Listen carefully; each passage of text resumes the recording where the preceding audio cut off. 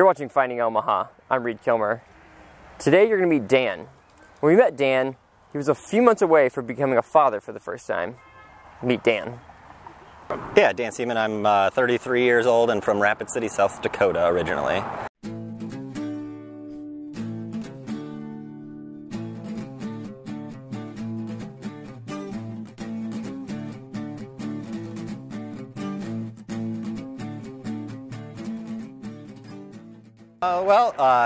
Pretty standard middle-class white dude childhood up in a town of about 60,000, so small but not like ridiculously small.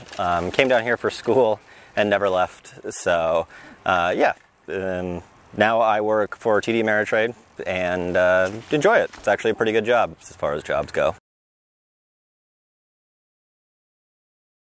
Oh, not really too much. Pretty standard stuff, you know.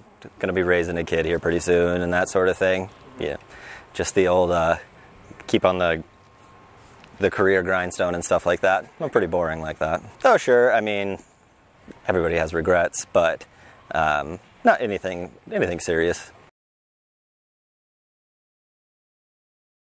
I think it's pretty good. Overall, it's like the world's biggest small town, so you'll find a lot of things to do.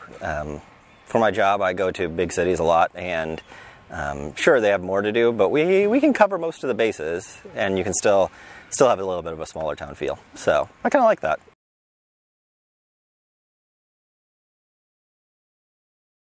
Oh, geez.